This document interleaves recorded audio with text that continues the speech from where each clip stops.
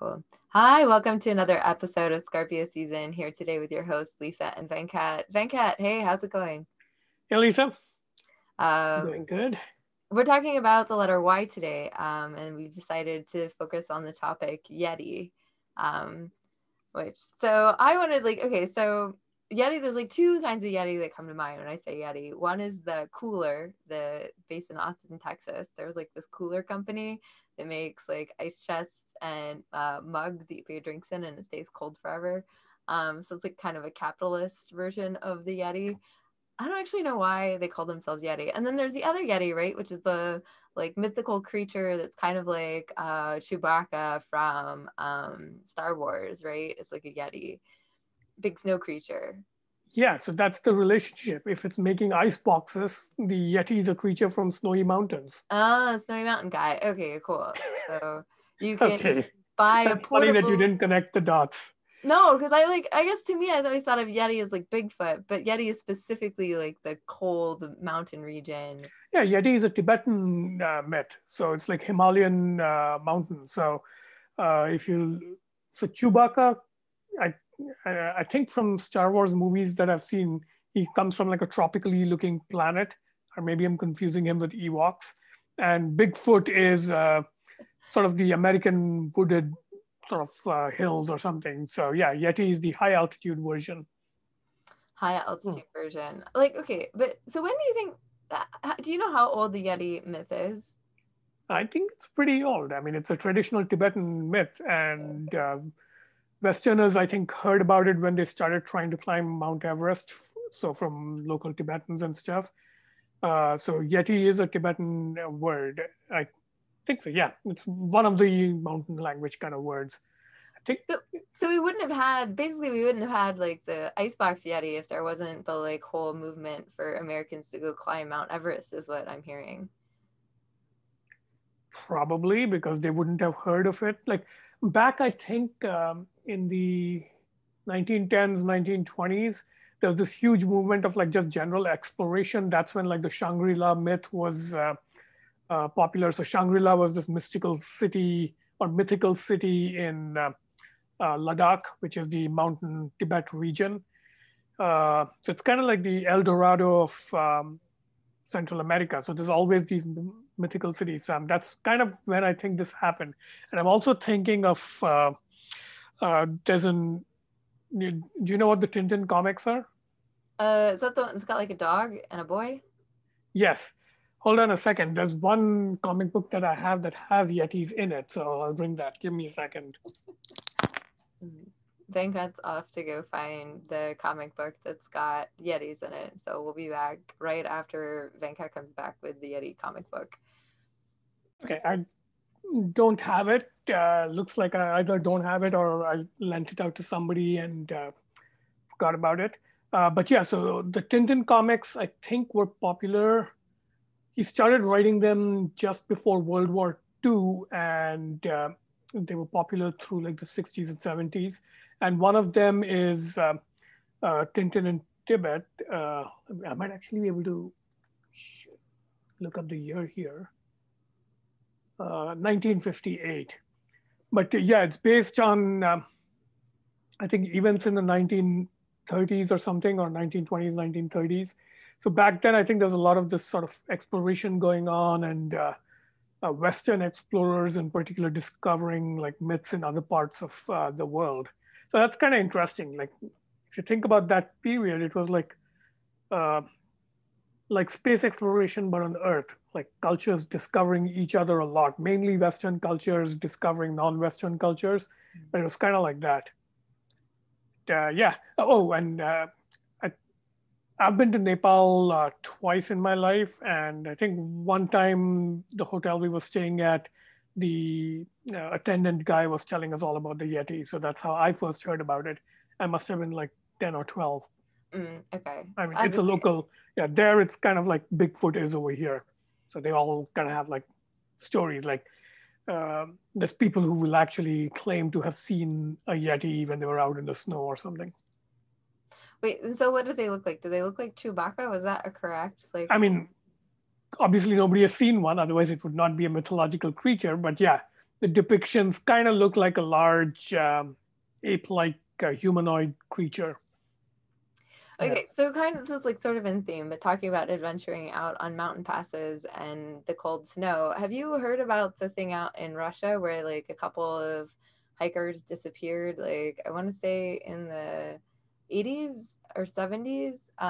Like maybe like 8 people went on a hike in on like the Dostoyev Pass or something, the Dostoyev Pass.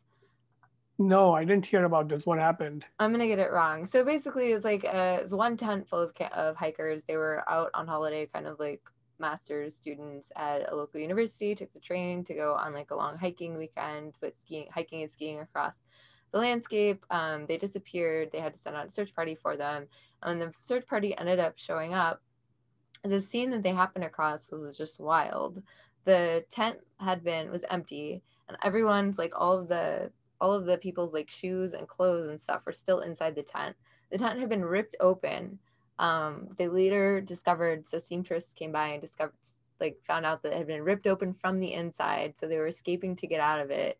And then the hikers had all died in various ways, kind of scattered across the slope. Some of them were found with like clothes missing, like half dressed or frozen in the snow. Others of them had really horrible like damage done to their head, and like they were like even farther Huh. away on a stream bed.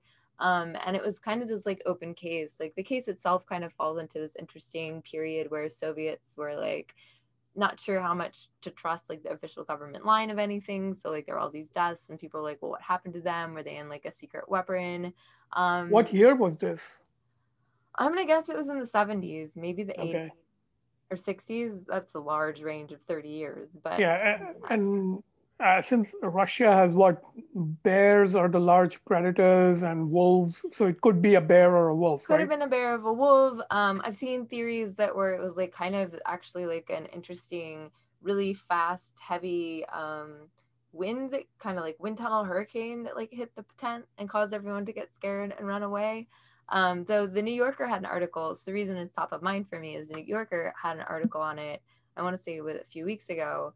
Basically, someone back in 2019, like an actual Russian researcher, decided to reopen all the case files and attempt to actually figure out what happened to them. His conclusion that he reached is that an avalanche fell on the tent. So like a big block of ice hit the tent, which stunned everyone, woke them up, and rather than stay there, they ran out as fast as they could because they were worried that more avalanche was coming. And they ran in all different directions. They Huh. ran and all. That's Well, it sounds like so. The theory is they opened up the tent. They ran out. They ran to the nearest group of trees they could find, which was not within like avalanche territory, so to speak. So if there was an avalanche going to happen, they would be kind of in safe anti-avalanche like ground. So once they get to the trees, it looked like they split up. Some of them tried to light a fire. Of them tried to go back to the tent, probably to get more stuff, but it was apparently like in the middle of a blizzard. They probably got lost and froze. And then as the article goes on to say, a few of them were found kind of buried on or next to a stream.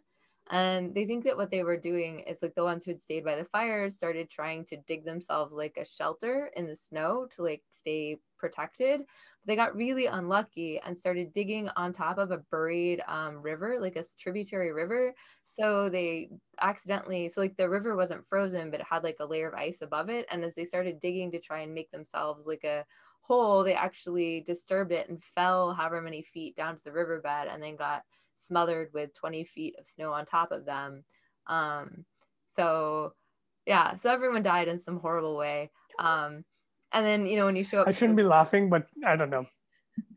These things make me amused somehow. because you're a Scorpio and like grim things are like a source of much amusement.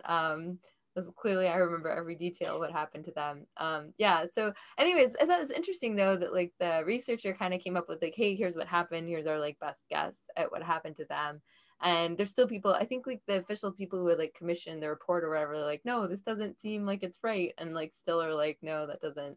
So there's still some like refusal to accept this is the thing. It's a lot like taking an icicle though. So like the whole thing is like the search party didn't arrive for like 2 weeks, right? So whatever the snow conditions were on the night that they perished were completely changed 2 weeks later. And it's a lot like the old, I want to say Encyclopedia Brown thing where they use either like an ice block to like weigh down a to like kill someone in a car, or like an icicle to stab someone with. Oh yeah, yeah. Yeah. And like, you know, then the coroner shows up and like, oh my god, they died from a horrible thing, we can't find the murder weapon. And it's because it melted. This seems like the natural causes version of that. Like, they got hit by an avalanche and the avalanche disappears. So when you show up, like their tent is there, everything seems fine. You're like, what the hell happened? Like, did a Yeti attack them? Maybe they That's got kind of attacked by a interesting. Yeti. So things that happen because of things that then kind of vanish, leaving no trace, and then people kind of make up stories. Yeah, but before we move on to more things beyond Yetis and mysterious Russian things, I did find like pages from the comic book. So let me just share that to show our viewers what that is. Okay, so this is one depiction of a Yeti from the Tintin comics. And you can see it kind of looks like Chewbacca, right? Can you see my Yeah. screen? Yeah, it looks like Chewbacca. I can see Yeah, that. and this also, oddly enough, has like an avalanche crashed plane scenario. So that's how they find it. So Tintin is in China meeting with his friend and he's flying back or something. And then the plane crashes in the Himalayas. And as they're trying to survive, they end up and running into the Yeti. And as it turns out, this particular imagining of the Yeti is he's a really nice, kind creature and he actually saves Tintin. Like he saves him from the cold. He doesn't die. But Oh, yeah, the so that's friendly kind of Yeti. Yeti who saves you, not a yeah. Yeti who dumps snow on your tent. And I think the punchline is something like, oh, another name for the Yeti is you can see on the screen, abominable snowman. And Oh. I think the story goes on to say, okay, that's not abominable at all. He's a really nice guy. Anyway, so that's Yetis. Yeah, so these sorts of things, I kind of wonder to what extent this connects to our the other topic we wanted to talk about, yearning, which is to the extent we find something mysterious and we can't explain it, we tend to make up sort of not, it's the opposite of Occam's razor, which is that you should look at the simplest explanation that fits the facts, right? And instead of thinking, oh, maybe an ice block fell in and ripped a hole in the tent, people's minds naturally go to maybe a mysterious monster killed them, right? Yeah, And like a missile test, or like, yeah, or they were like, I think they found a lot of radiation on them. And like, oh, like it was some sort of like, I don't know, got taken out by special forces, something. and we can see something like the example you were talking about before we got online, the UFO stuff. Yeah, that stuff, like I can think of like a couple of simple explanations. One is it's a psyop. Another is it's like some sort of spoofing technology by like one of America's enemies, like, you know, something that'll fake a radar into thinking that it's a fast moving object when really it's not a fast moving object, but just a spoofed signature. But another interesting theory I heard was this is actually genuine technology from like China or Russia or somebody else has invented this, but the US military, rather than admit and let on that they're tracking it and trying to figure it out, they are like spreading this UFO rumor, partly to like just confuse the issue and not let the adversaries figure out what they're actually thinking. So that sounds to me like an interesting theory. But the interesting thing is the eagerness with which we lap up any theory that introduces a completely unnecessary new unknown, right? Like when there's 10 plausible theories, of which 8 don't have any appeal to monsters or aliens or anything, and 2 that do, we will gravitate towards the 2 interesting ones that have aliens in them. Yeah, that's like, because like, okay, I was thinking like, you know, this hiker story that I just told. I feel like the answer, like Occam's razor says the simplest explanation, but even that explanation I just gave seems fairly complicated, right? Like, there are multiple moving parts and like things that happened, right? So like aliens aren't necessarily like, why, like, so I guess my question is like, so why are like aliens often like not Occam's razor? Like, what about the alien construct of explanation makes it so like not, because it seems simple to just say, oh, it's aliens, but is that because Oh, it may be simple in that you have an explanation with just one moving part instead of say 3. yeah, But on the other hand, that one moving part is a completely new entity you just made up and have no basis to introduce, right? that So no it's one like, actually observed outside of this like, yeah, like if I make up an explanation in terms of radar spoofing and things like that, there have been examples in history of the radars are real, signal spoofing is real. Enemies have been known to do that kind of thing. So if I say something like, enemies are figuring out a way to spoof radar signals. That's at least, it has like 3 moving parts, but at least there's somewhere to go and investigate this falsifiability. Whereas aliens, you're just like, it's like appeal to God, like, God created the universe kind of thing. Yep. It sounds simple, but it's not, because you're introducing a new element.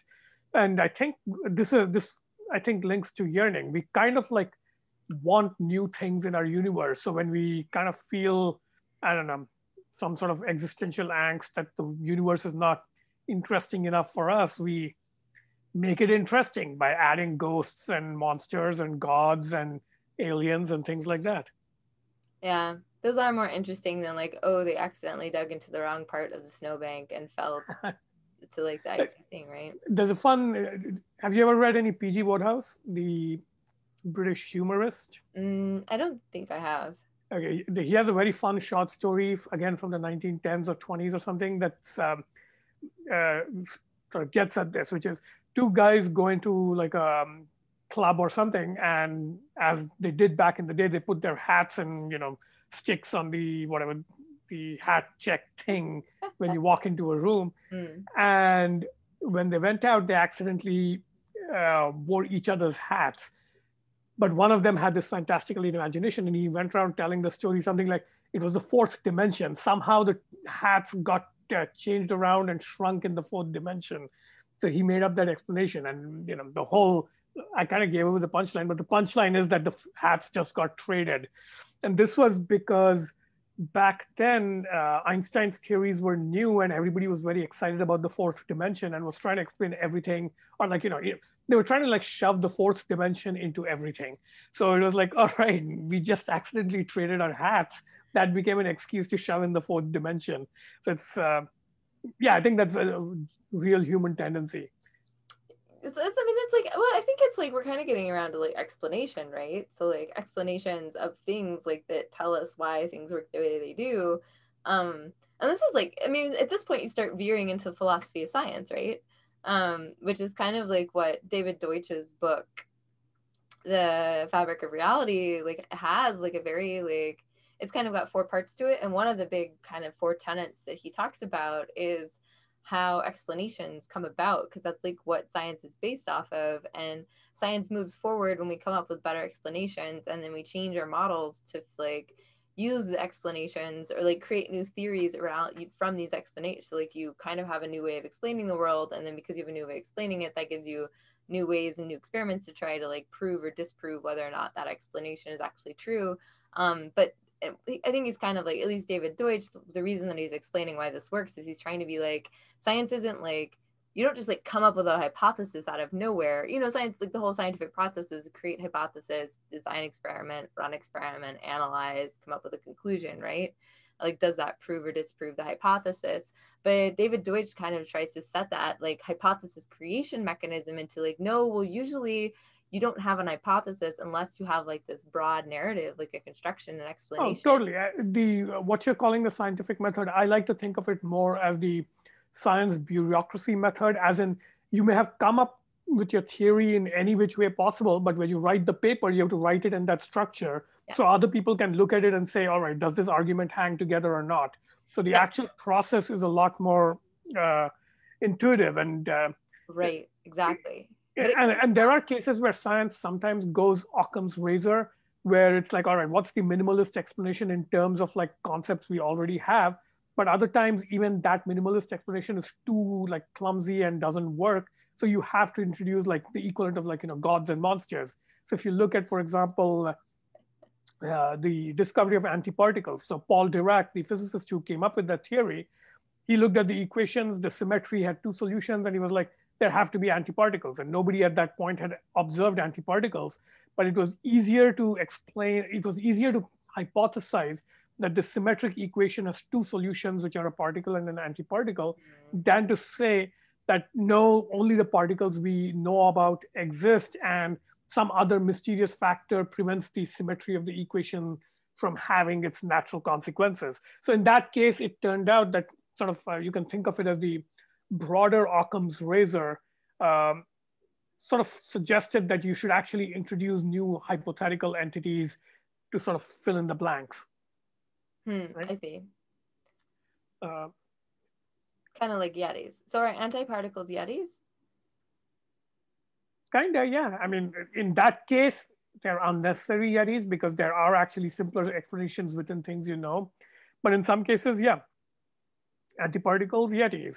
Another one would be helium was first discovered in outer space. Like the element hadn't been discovered on Earth. It was discovered through the spectrums of stars. There were like these unknown absorption lines, and they were like, no known element makes that particular absorption line in the spectrum. So it must be a new element. And that's how they discovered helium. And then they looked and they found it on Earth as well. So that happens quite often in science, but most often in science, it's not completely sort of imaginative constructs. Like a Yeti is an imaginative construct in the sense of maybe somebody saw the footprints of a larger than usual bear in the snow. And then somehow imagination ran wild and they made up this whole theory of, oh, there's this bipedal human-like large creature that's not a bear, blah, blah, blah. So that's sort of a fanciful approach, whereas something like this equation has a symmetry and therefore there must be an exact mirror image of this particle that also exists.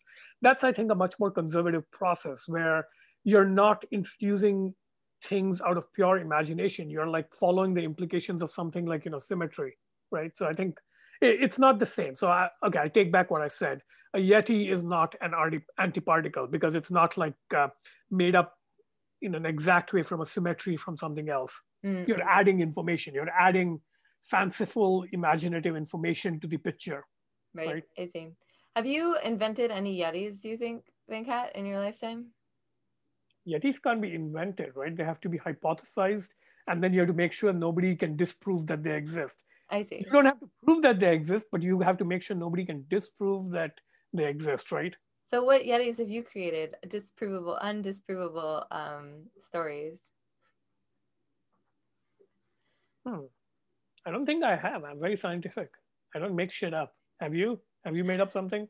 I don't think so. I mean, I feel like when I took physics class, people used to ask me how things worked, like in school. Like, the teacher would explain a thing, and I'm not the best at paying attention in class. Like, that's just not my role. That's not how I roll. But I do tend to kind of figure stuff out on my own. Like, that's just how I figure things out. Anyways, people would ask me how stuff works in physics, and I would like kind of look at it and then like make up something up. Like to explain why it did the thing that it did. And I feel like enough times I was like, it was usually like 80% right on. There was like 20% where like totally off base. I was like, well, that was a theory. I can't think of any great examples, but I definitely do remember at some point like saying things and being like, I don't actually know if this is true, but you seem to be buying it. So yeah, and I think that's actually a fair way to come up with reasonable hypotheses. It's not actually that terrible. Like sometimes you come up with, like you've heard of phlogiston and luminiferous ether, right? No, I have not. Oh, you have not? Oh, these are like your kind of theories. So What does that back mean, Venkat? hmm? What does that Made mean, up, Venkat? like totally made up, and the 20% that are like totally off. So before they figured out At how 80% right, okay? Like 80% of them were fine. That's what you claim. We don't know. But yeah, phlogiston was this, I think, 17th or 18th century theory of how fire works. Like there was this idea that there's this element that is kind of like that creates fire. Before they figured out everything about like burning oxygen and radiation, all that stuff, they had this hypothesis of a substance called phlogiston. Ether was what they thought light traveled in. And so they thought vacuum was full of luminiferous ether because the reason they made that up was people had shown that light was a wave, and if it's a wave, it must be waving in something, so it needs a medium. And therefore, there has to be a medium, and they just gave it a name, luminiferous ether. And now we don't think that way anymore. We think in terms of wave-particle duality, and we don't think waves necessarily have to have a medium to wave. We think in terms of fields, which I don't know that they're much of an improvement over ether. How does that? But it is. I mean, I'm kidding. But back then, they like literally thought of it as a mechanical medium, like water or a solid object in which waves can form. And they did things like calculating what would be the stiffness of that and what would be the density of that. And they came up with completely nonsensical results, right? Because if you make weird assumptions, you're going to come up with weird answers. Hmm. What else is like that? Oh, I think I have a recent Yeti. I have a Okay. recent physics Yeti if we're talking about Yetis. I think my recent physics Yeti is that what my like totally uninformed idea about dark matter is that it's actually the like weight of all the possibilities of universal possibilities. So Okay. like unrealized, like it's kind of like where the shadow like branches exist. They're not matter, they don't exist, but that's like the weight of them is like measurable as a dark matter. That's not a bad idea. Yeah. Right, Yeah. I exactly. like it. Yeah. 80% maybe. 20% at least you're totally like full of bullshit. Yeah. There's like, it's not totally out of left field, as in there are people make up such theories. Like there's this, I forget where I saw it, but there's this theory that because information cannot be created and destroyed, but it looks like in a black hole, information gets destroyed somehow when matter falls into a black hole and goes degenerate. So one hypothesis they've made up is on the surface of a black hole, there's these like structures, hair-like structures, which have information but no mass or energy. And you're kind of like making a similar kind of hypothesis. So maybe the way to think of these things might you're doing it via analogy by saying that these dark probabilities have like weight or mass in the real universe sense, but maybe it points a way to think about mass in a multiverse sense, that maybe Exactly. mass exists in a multiverse, right? Right. Yeah, it's definitely based on like the multiversic like thinking. And I think I've read at least a couple of science fiction stories that use premises like that. So yeah, it's a Mm. fun idea, yeah. But then you have to do the math and show that it actually works. Math? No, we don't do that. That's not. I am the whatever. Like, isn't there like the hypothesis version of the math, and then the like actual execution of the math, the experimental versus the theoretical? So I feel like in Yeah, I think actual, that's just the Lisa version of the physics and the everybody else version of I think like the physics. physical version, like in physics, the theorists like still are the ones who actually are doing all the math, right? Like they I mean, don't. I mean Yeah, that's the actual work. I mean, otherwise there's no difference between like science fiction and science. You can just make anything up. that's true. All right. What else do we have for why we didn't get to yearning? But yeah, the connection I was making was that the reason we make up the unknown is that we yearn for there to be there to be more meaning in the universe than we perceive. So the explanation is one reason we sort of make shit up about things we see, but another reason is to create meaning.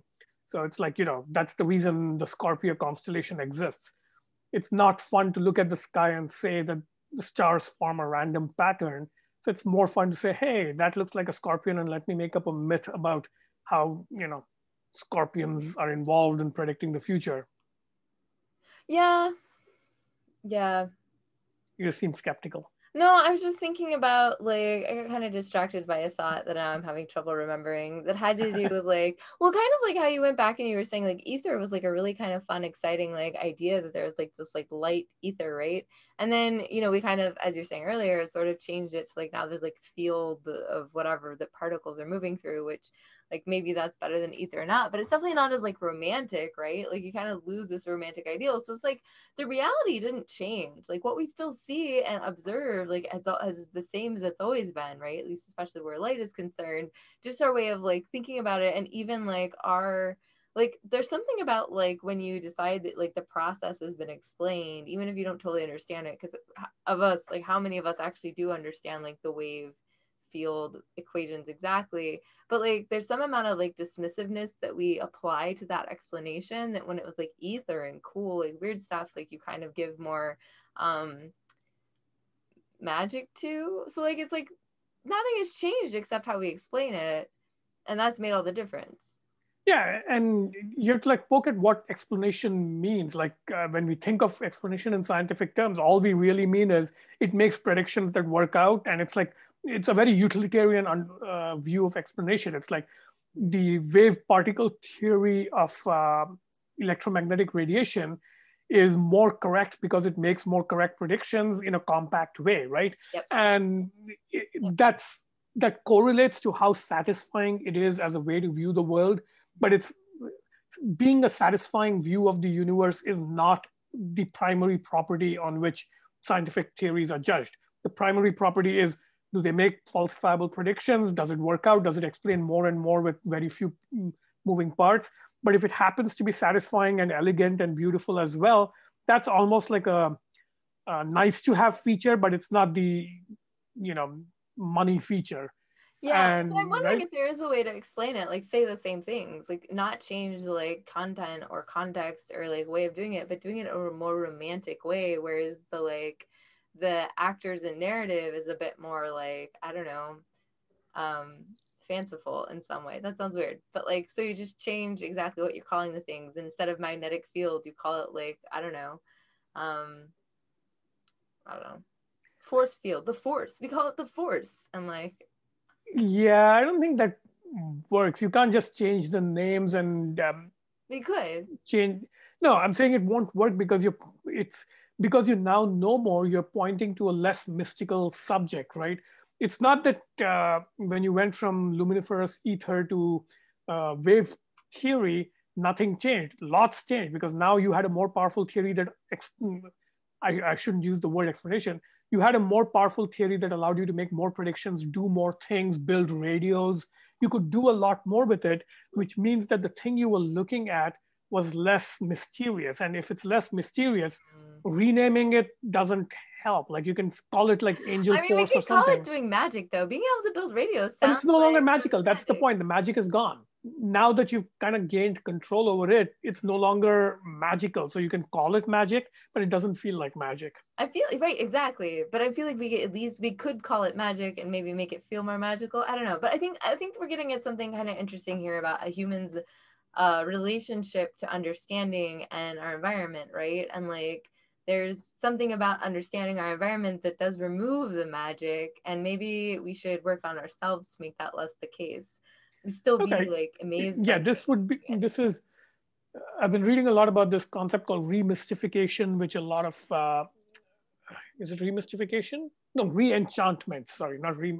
So re-enchantment is this sort of vaguely reactionary political idea that's like make the world feel charmed again. And mostly it leads to people getting medieval and reactionary in their attitudes. But there's something there that's actually kind of interesting.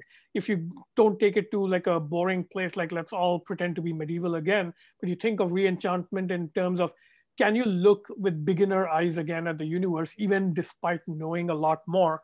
That's kind of a fun way of thinking about it. It's 3:10 already, so We're like yeah. way over, yeah. Ooh. Okay, so that's why Yetis and yearning and things like that. And next week will be Z, the final episode of Final season 2. episode of season 2. We're almost there, Venkat. This is very exciting. All right, so what do you have for Z? You have to think about something. Zygotes. Zygote? What do you have for Z? I actually don't have anything, so I'll have to think about it. Okay. Plant some All right. seeds, maybe. Plant some seeds for next week. We'll find out what you've got for Z. Yeah. Okay. All right. Well, Venkat, as always, it's been a pleasure. We'll chat next week. All right. Bye. Scorpio Season is proud to be sponsored by Smoke and Screws, the premium filter for your glass pipes, water pipes, and one-hitters. Check out their next generation screen technology at smokeandscrews.com. Great. And if you liked our show, don't forget to like and subscribe.